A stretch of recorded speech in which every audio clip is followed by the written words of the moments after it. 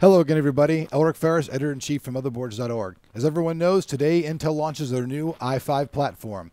This platform includes new CPUs and new chipsets to support them. Today we take a look at two of those CPUs, the new Intel i7-870 and the new i5-750, along with the new motherboard, the DP55KG. Follow along as we show you the new features of both these CPUs and this new chipset.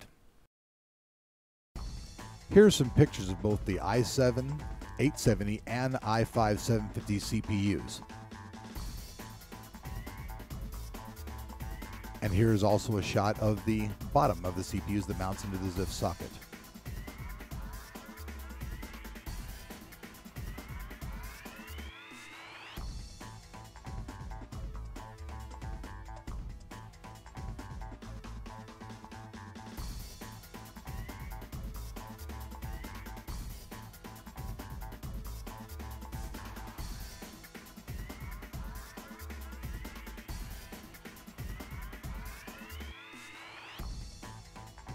The Core i7-870 CPU is roughly equivalent in pricing and clock speeds to the Core i7-940. The clock speed of this new CPU will be 2.93 GHz with a maximum turbo boost speed of 3.6 GHz. There will be two 8-series CPUs on the Lynnfield family this quarter, the 870 and the 860, which is a clock speed of 2.8 GHz. Each of these CPUs has 4 processor cores. The 8-series CPUs has hyperthreading, meaning that the processor can work on 2 threads simultaneously. Windows reports seeing 8 active cores on the new 8-series processors. The Core i5-750 CPU is one of the new i5 series CPUs. The main difference between the Core i5-750 and the Core i7-870 is the lack of hyperthreading on the 750. There are 4 processor cores, but each core can operate only on a single thread at a time instead of the 2 on the 870.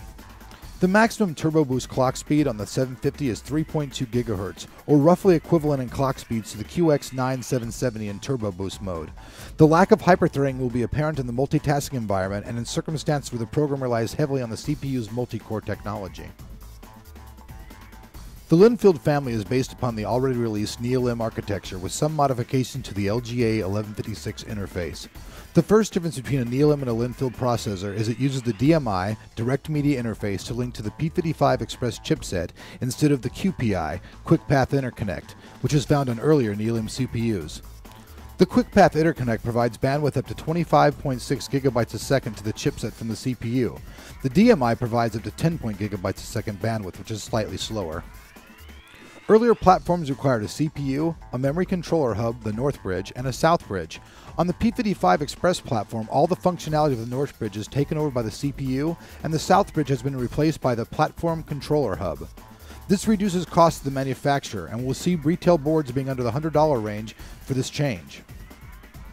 Previous Intel CPUs had something called Turbo Mode. Turbo Mode overclocked the Intel CPU by 133 MHz or 266 MHz depending on the temperatures of the CPU, the load system, and the voltages. While the system worked, Turbo Mode only offered a 5 to 10% increase in performance versus the standard clock speeds. With the Lynnfield family, Intel releases a new mode, Turbo Boost. Turbo Boost increases the clock speed of the CPU. Our new test system features the new Intel motherboard and 4 GB of Kingston DDR3 memory.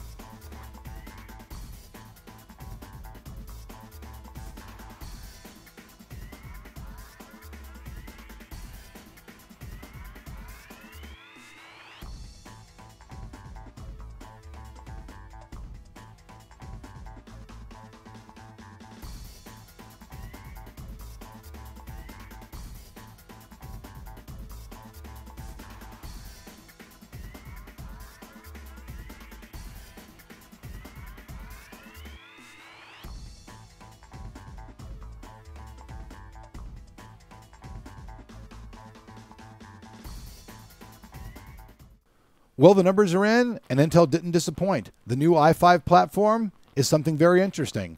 For those people wanting to get into this new i5 platform, the i5-750 CPU is very well priced at around $263. The i7 is priced at around $562. The main difference between the two CPUs is that one has hyperthreading and the other does not. But overall, the new i5 platform has a lot to offer.